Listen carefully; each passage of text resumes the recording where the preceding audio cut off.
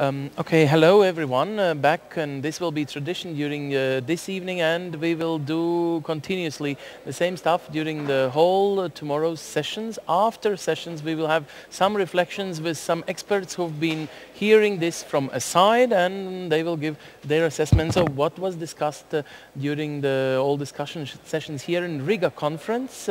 And we will start, of course, with a topic that was the hottest topic of the previous hour or so. It is about the NATO's role in Middle East, in North Africa, and was it okay? Was it too weak? And Klaus Wittmann is previous military, but on the other hand, he's now working with think tank Aspen Institute that is American-based, I understand, but you this are one German. is in German. Yes, there is the Aspen Institute Germany in Berlin, and I'm a senior fellow there. But you've been working with the NATO stuff all your life, so what do you see this role of military force we used the first time outside, let's say, a traditional territories? Not the first time, of course, technically, but well, there was a NATO's involvement, and was it good? Was it enough? Was it? Well, that leads me first of all to the conceptual question.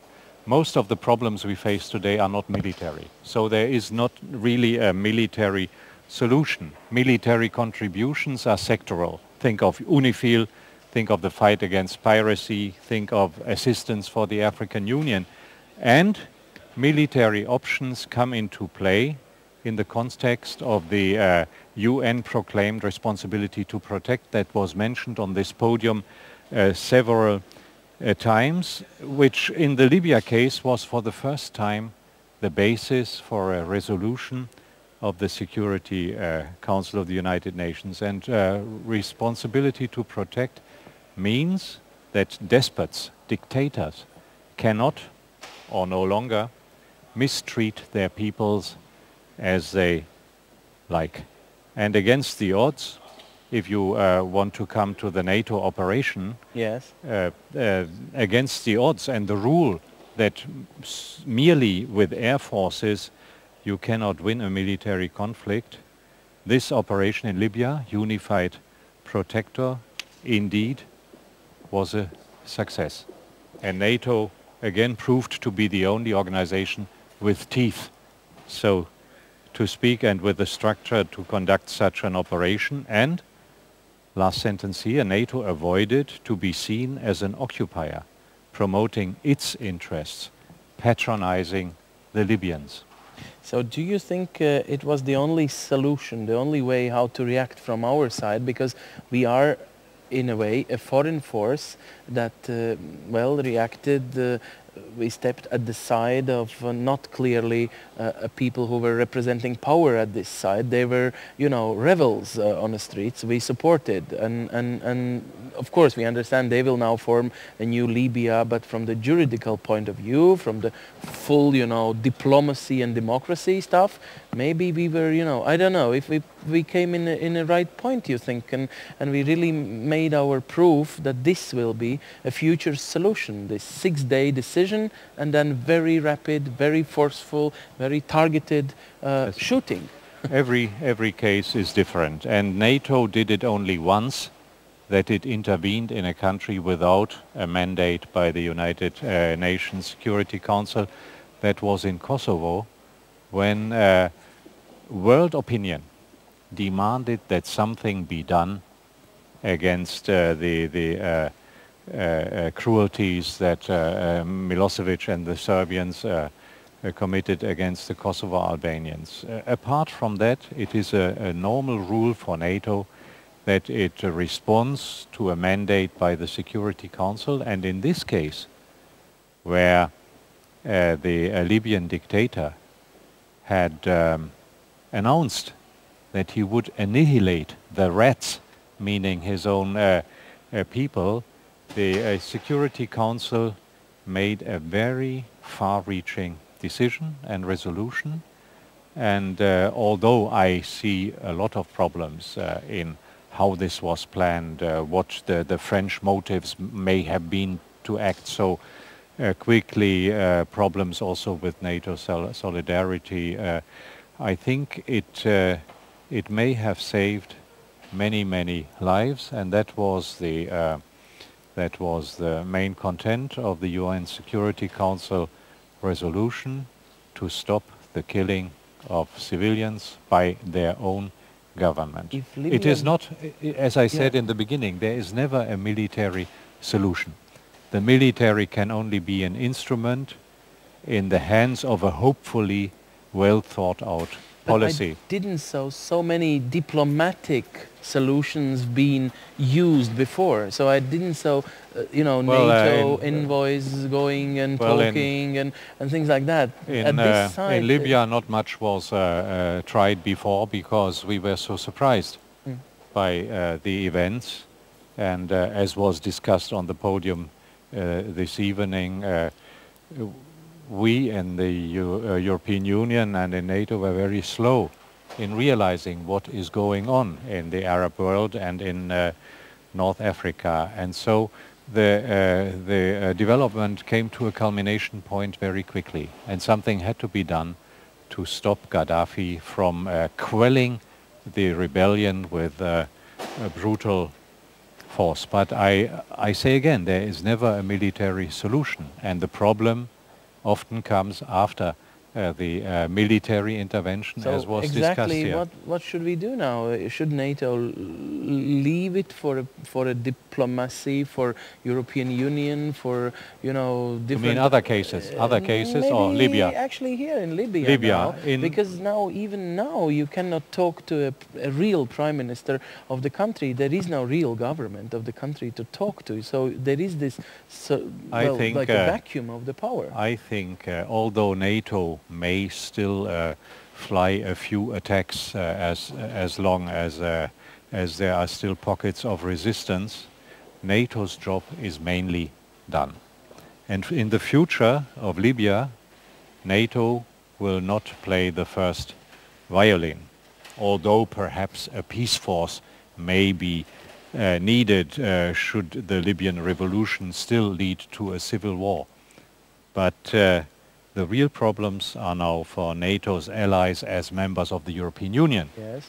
or the United Nations, or the Union for the Mediterranean, or as individual states. And I think there the priority issue is what in the NATO Defense College, where I last worked, a French professor coming from the Maghreb always called développement solidaire, solidary development, particularly of the Arab reform states' economies, giving life prospects for ever larger and ever younger politicians, as quite impressively the Libyan panelist this evening said, dignity and basic human rights. But that is not so much a NATO task, but NATO is not a neutral organization. NATO consists of members who also work in other frameworks. But this requires a lot of money, most probably. So if we did our job, to cut, so we did, we helped, and now so many millions that will be promised will never probably come in reality, as we saw but so many promises, for Iraq, for Afghanistan, and previous promises that never fulfilled. And at the end, in some cases, NATO has to return or to stay because, not a single civilian job is done after military operations are completed. I think if we stay with the case of Libya, money is not the problem. If you think of these billions that are abroad and which now are freed to be put at the disposal of the provisionary government, and they have their oil, I think money is not the problem. So you think they will pay their own bill? The problem is in building structures, building institutions, creating a democratic structures in the awareness that democracy is not an import-export article, but that it is a culture that must grow and that must respect history, religion, societal structures of the country concerned, one cannot, as one panelist formulated it today, produce societies. That is a very long process, and again, the European Union, as was also mentioned today, perhaps even the Nordic and Scandinavian countries, they all can contribute if asked, not in a patronizing way, contribute advice or experts for the building of institutions, the judiciary, the police, etc., etc. Can I ask you the same, if geography for Libya would be not such a close neighbor of European Union and NATO territories, do you think the action will be more or less the same, really? Because we saw many cases in African countries, in sub-Saharan area. We saw, you know, Asia taking North Korea. Still, despots are there, threatening their own nations, grabbing millions. You're talking about with Gaddafi, and so we are kind of safeguarding our neighborhood, not really doing this democracy fight in the world. Yes, I think the decision to intervene somewhere militarily comes together from several motives. One is the values and the spread of freedom and human rights. The other is interests, and that also has to do with the geopolitical closeness. And I have always been quite critical of military interventions, but I could also tell you a few examples of interventions that were missed, that should have taken place. In Rwanda, really? People say in Rwanda, one parachute brigade at the right place in the right time might have saved a million lives, because one knew where the perpetrators were, and one could have, with very little force, one could have had a great effect. But as was also discussed today, there is the difference between Libya and Syria. Why do we intervene in Libya? Why don't we intervene in Syria? I cannot lay out here why these two cases are fundamentally different, and why even with the ugly character of the Assad regime, some people think that its fall would so much destabilize the Middle East that there's a big difference with Libya, where Gaddafi was more and more isolated in the world. But closeness, geopolitical closeness, of course, is a very important factor, and I think it's right that Europe and the European Union should feel a certain responsibility for the southern rim of the Mediterranean. And I found it quite remarkable today that of all people, the Polish Prime Minister said the European Union must treat all its neighborhoods with the same seriousness, meaning that we should not speak about East or South. They are both our neighbors, and that is the periphery of Europe, where we have a particular responsibility for the stability, but also for human rights. And when he talks as a leader of European Union's presidency now, actually. Totally. So when he says it, then it's really the strongest quote probably from today's conference here in Riga. If I may add, there is one aspect where NATO can, of course, continue to play a role. You may know that NATO has, in the framework of the Partnership for Peace, also established the Mediterranean Dialogue. And with the Gulf region, the so-called ICI, the Istanbul Cooperation Initiative, that might help, perhaps also with the problem that the relations among the different Maghreb countries are not good at all. And perhaps that thought crossed my mind when today former President was asked what could the Scandinavians and the Baltic region contribute. Good neighborhood. That is one thing that one can show, that one can demonstrate to others. And you know that the border between Morocco and Algeria is closed. The showing how bad the relations among the Maghreb countries are, and perhaps there also we can have some mediating influence. This was really one of the last and very special rapid reaction with all the rapid reaction forces we somehow developed under the NATO after 9/11 and things like this. From the military point of view, do you think that this operation gave something very special as an experience to organization itself, that the NATO is really now capable fighter in the times of crisis for quick solutions, that No. It could fly and you know, shoot, and there is a solution? You may have noticed that earlier I said the operation, what was it called, Unified Protector, Yes. was a success against all odds. Because every military expert knows, and in Kosovo again we have seen it, that it is very difficult, perhaps even impossible, to win a military operation only from the air. I remember during the Kosovo air campaign once a briefing of German Chancellor Schröder by the Secure, General Wesley Clark, and the NATO Secretary General was present, and I, as the advisor of the ambassador, was present, and the Secure said, "My mission is very difficult because I have to avoid at all cost casualties. I have to minimize civilian casualties on the other side, and I cannot put in ground troops."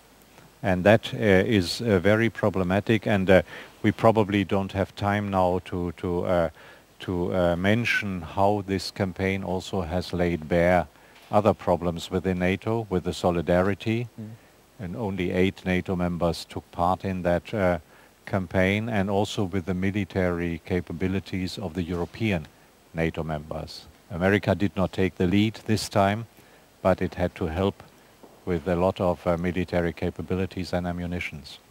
Which was also interesting experience, because before Americans were always front runners in any operations, of course.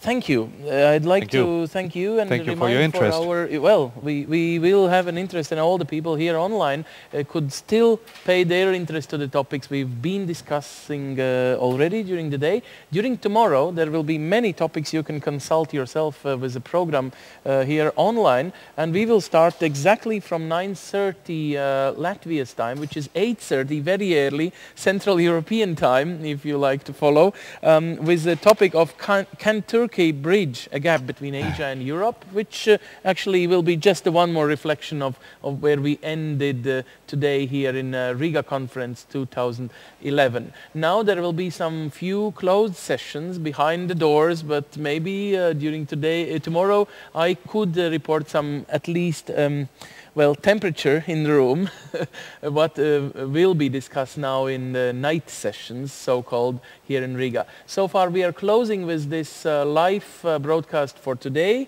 We meet 9:30 Latvian time, 8:30 Central European time, back here in this channel. Come back, rigaconference.com, or is it .com? .lv, sorry, or actually go to Delphi, the Latvian local news webcast, where you can follow it and comment it as well. So please use your Twitter, your Facebook, your thoughts. We will consult them tomorrow during more conversations. And thank you, Klaus Wittmann, for well, giving your thoughts and your comments so far. Maybe we meet tomorrow again. Thank you. you. It was a pleasure.